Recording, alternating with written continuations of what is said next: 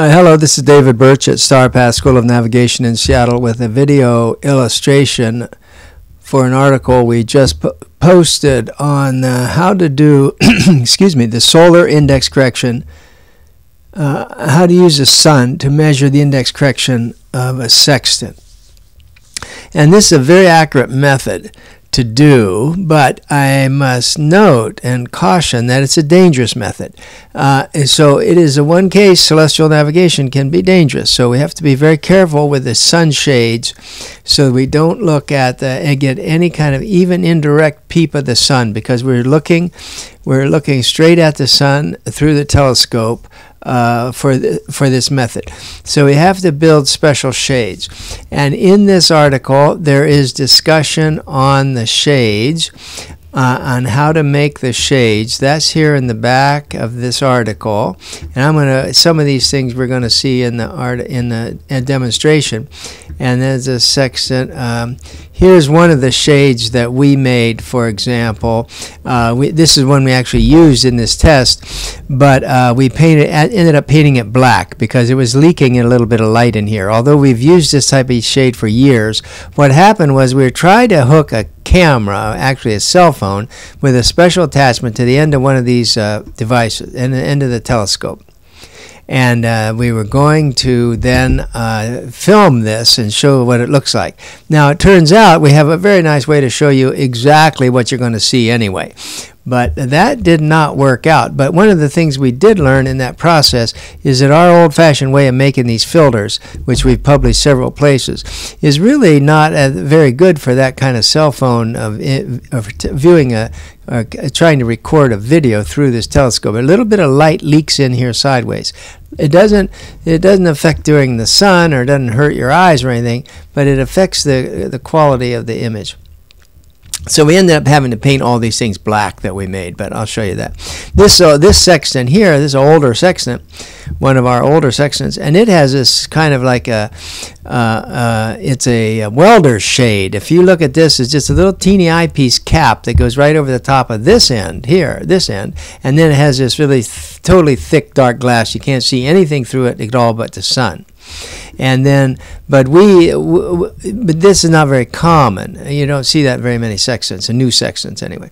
And so we make these kind of sun filters here, and have an article, and one of our books explains where to buy this. We got it linked in this article here too, where you can buy this foil, the special sun filter foil, and then how you make these. And so then the other thing we need to do is we need to build this kind of sort of umbrella. You could call it umbrella. That's what Maskelyne called it back in the day, 1766. He said you got to use one of these too. He called umbrella. But I'll show you that in a minute. Our picture here, let's see, umbrella. Here's one. We found that you can just cut these, put them, and then staple it here. Works pretty well. And here's that filter that we use. It's a black. It's the same one as in the picture. This is the foil. No paint on this. It just looks black here, but it's not. It's bright silver. But we just painted all these seams black here so that no light gets through. So that's what we were doing there. And then taking the actual sights, you then got this sextant set 0 degrees, 0 minutes here, and you're looking right straight up at the sun. So that's why it's extremely careful. You don't want any light, any accident. And I might say this now, the reason this little shade, this umbrella, is important is, in other words, you might think that you could get away with putting in the sun shades up here, the index shades, and then put in the horizon shades, and then you'd be okay. But that does not work for this method. It does not work. First of all, the horizon shades are never dark enough for this, this kind of protection, and these, of course, would be probably. But I've never seen any sextant, if it's $50 or if it's $5,000. I've never seen a sextant where you can't, by looking through this telescope, kind of wiggle around and look underneath one of the mirrors or shades. So these, I would have to say that it is not possible to do this technique using standard shades on a telescope, on a sextant. You've got to either cover this one up completely or cover this one up completely, and then in addition to that, build one of these umbrellas so you can't peek around the edge. And so that's a starting point. Now, let's just go and look at this. Now, this is actually a graphic, but it turns out this is really what it's going to look like. And we just spent like a couple days trying to get that video to work, and finally just realized, why are we doing this? Why are we doing this? Because this is literally what it looks like. The two suns will have the same color, maybe a very slight, maybe a little bit of color in one of them, but something. But so this is now what it looks like looking through one of the higher power scopes, looking at the sun with all these filters in place. And this is with the sextant set to 0 degrees, 0 minutes. So let's just randomly say 0 degrees, 0 minutes. Now, you have two views of the sun here.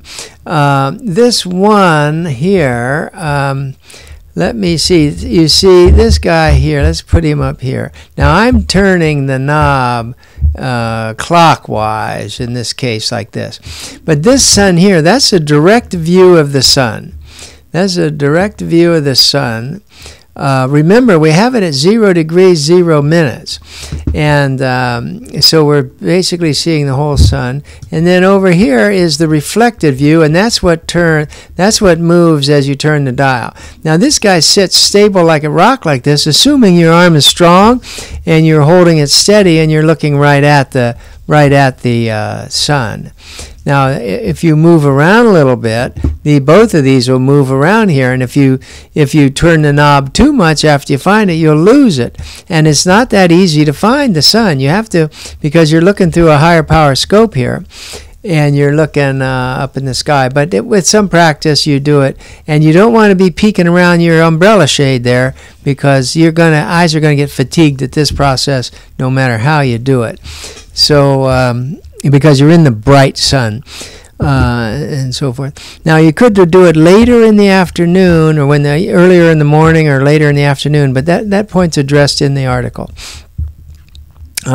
So here we are, and that's when you're turning the dial. That's the one that's going up and down, and they'll be just about the same colors. So let's say when you first get the sextant, you're going to check the index correction. So the normal way is you set a dial 0 degrees, 0 minutes. In this case, instead of looking at the sea horizon, you look up at the sun, and you see this.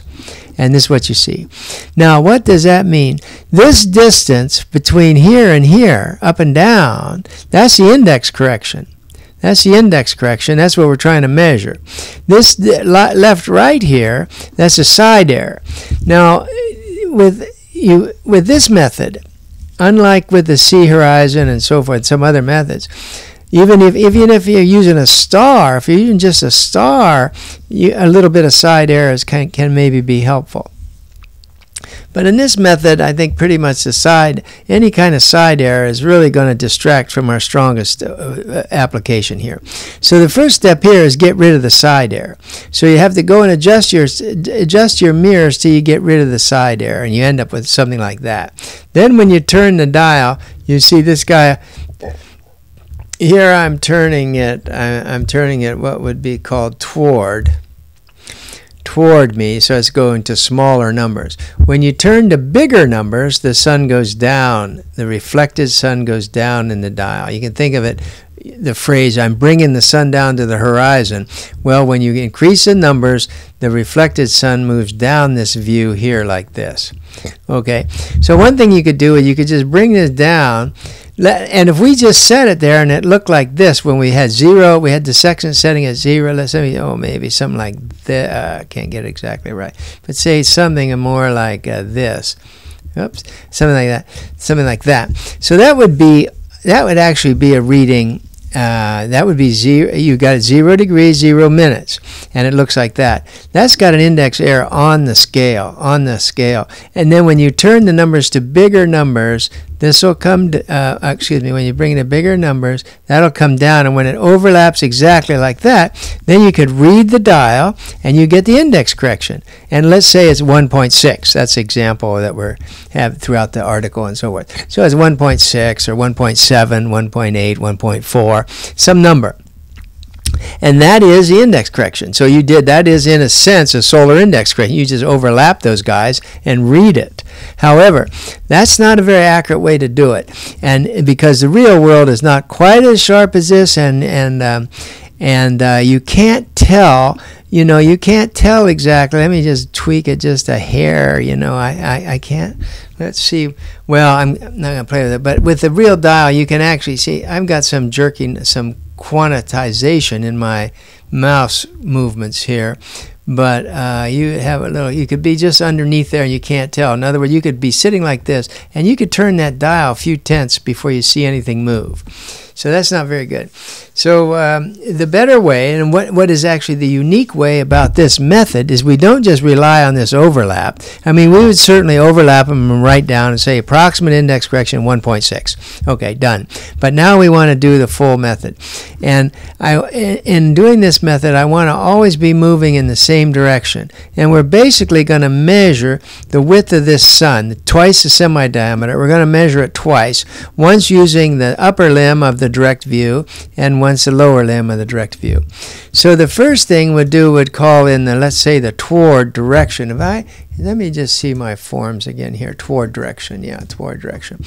Okay, so the toward direction, things are going up. So the first thing I've got to do is go clear down here below the dial, right, like that. Okay, so that's my starting point, like that. This one down here. Then I turn the dial. Now I'm turning the dial to smaller numbers, But when I get up to here, I was way up on the dial. Remember, I brought it clear down, so I'm way up on the dial. So this is going to be on the scale. And this is the number I want to read. When I have those just touching like that, I want to read that dial. And that's going to be on the scale. Let's see here. Well, on the scale, on off the scale. That's going to look something like this one. So that's going to read 34 minutes. You see, for example, 34, 33, 32, 36. I mean, some number like that. It's basically 2 times the semi-diameter plus the index correction is what that is, that number. So that is that number, and I write that 34, I write that down, okay? And I'm going to put that in the form. Where is our form? I just put that here. That was 34.0, and that's on, and I'm moving in the toward direction. That means the sun's going up the dial, up the dial. So now I go back, and I keep going up. I keep going up like this, and then I want to go all the way up, and past here, and then stop. Whoop, that's pretty good, right there. I want to stop right there. Now as I've been going up, I'm moving that dial backwards. So this is now going to be off the scale. So when I read that sextant here, it's going to read something like this. So you read this. When I read this, it's 25, 26, 27, 28, 29, 29.2. And remember, these are going backwards off the scale here. So it's really 60 minus 29.2. It's 30.8 minutes off the scale. So this is, in other words, this one is 34.0 minutes on the scale in the direction of the numbers going. This one is 30.8 minutes behind the scale, although it reads 29.2 because we got to subtract from 60. So that's the process right there. And then that goes in the form. That's at 29.2. 29.2 goes in the form. Then I subtract these two, and I get this as 30.8. So what I've done is I've measured 2 times the semi-diameter of the sun twice. I measured it once with the top edge and once with the bottom edge. In one case I got 34, in one case I got 30.8. And in the article it shows how this math comes about this way. So what I do then is just take these two and subtract them and divide by 2. That's my index correction. 1.6 minutes on. And then I can also take these two and add them and divide by 4, and that's a semi-diameter. And that I should look up. You see here on this date when this was done, This was some data done quite a while ago, actually, 1901, maybe 1901, 2001, looks like. And the semi-diameter was 16.2 at the time, and that checked out. It was 16.2. The few checks we did today and yesterday and so forth, we didn't actually get this right on. We were off by a tenth or two on the semi-diameter. We tried it 3 or 4 different sextants, different shields, different everything, and we didn't get quite as good as this, but we were like within a couple tenths. So that's the process.